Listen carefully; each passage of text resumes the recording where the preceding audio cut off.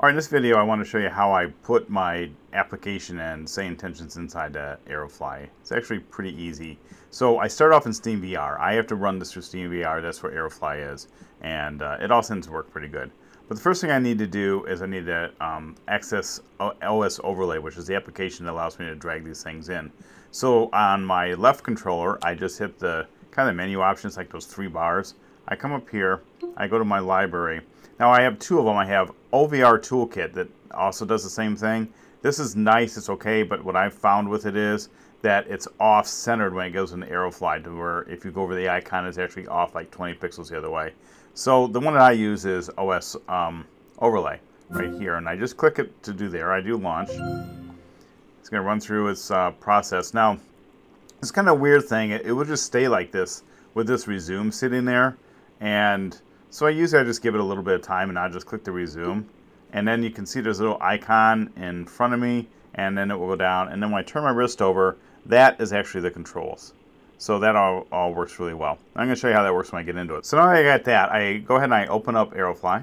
And in this case, the screen opened up right in front of me. Sometimes it doesn't. You'll just see this blue kind of stuff, the blue area around me, and you won't see the screen. That's because the screen's way below, just doesn't understand where I'm at yet. If you just press the A button, it will center itself right. Now, the way this works here is when you're working with this interface, the mouse will work just fine. So you can go to location, for example. I'll come here, and you can see I already got my plane. It's actually my helicopter. I'll move it back over here a little bit. And but you can go through this map and use the mouse. I found the mouse is actually easier to use than the hand controllers. So I just go back to there, and then I hit start. Okay, so I'm sitting here in the helicopters, loading up the scenery a little bit. If I click the A button again, it will kind of make sure to center things to where my viewpoint is for the airplane that I am in. Now, to go ahead and load the screens, right, it's actually pretty easy. So now I just rotate my wrist over, and it's sometimes got a trigger. I just did this create overlay. All right, and it kind of popped this screen up here. I don't want this whole thing, so I just do Windows, and I do Chrome. And that gives me the moving map. Now you have to have this map open for this to work. And then if you just hold down the side button, that's where I can move things. So I can move it wherever I want, right there. And then if I hold down the trigger button and the side button, and I pull towards me, it makes it smaller. So it makes it about here. Hold down that side button, goes about there, and I can back it off and do something like that. And then to interact with it, usually I use the left controller, and I'll just click where I want it to be. You can see the little cursor showed up, and there's the typo map, and then there's the regular map.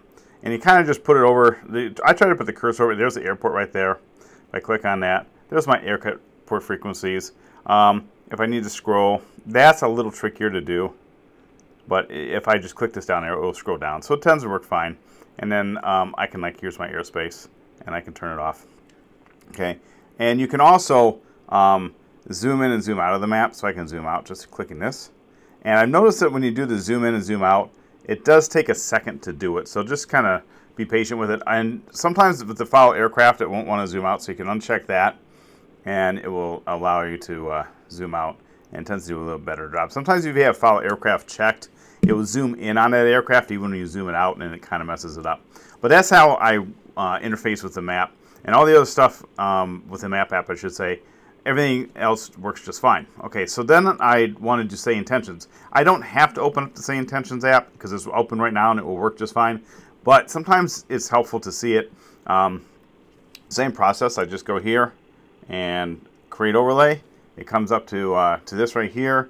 You kind of hover until you get that little window thing, and then you look for SayIntentions. It's this one right here. It says System SayIntentions.AI, and that's it right there. Okay, so I can just grab that. And a lot of times what I'll do is I pull that way over, and then I'll start to minimize it. And I just pull it way over and put it like, you know, I can put it like where the co-pilot would be seeing his stuff, because I don't need to see any of those displays over there. I can put it over here or whatever. But I just put it there, and that way I can see what's going on. I can see the frequencies for the airport that I'm at, just in case they might be different than one on the map. But for the most part, I fly like this, and I get the map sitting here. Now, if I need to move this map down, you know, I can just move down a little ways. All right, and it's perfectly fine. It's out of my way.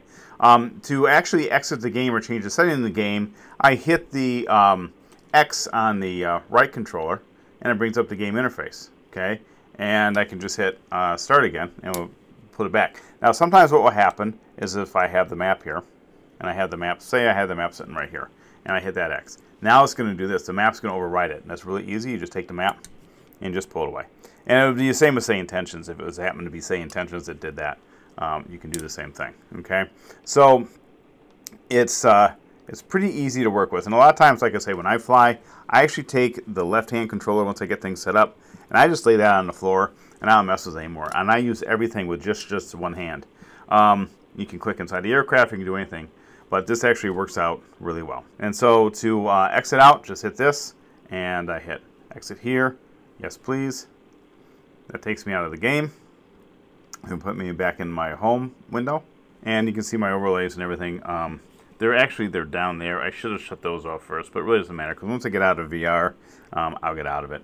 So then what I do is I just hit the 3 menu thing, and I click here and exit VR, and that's it.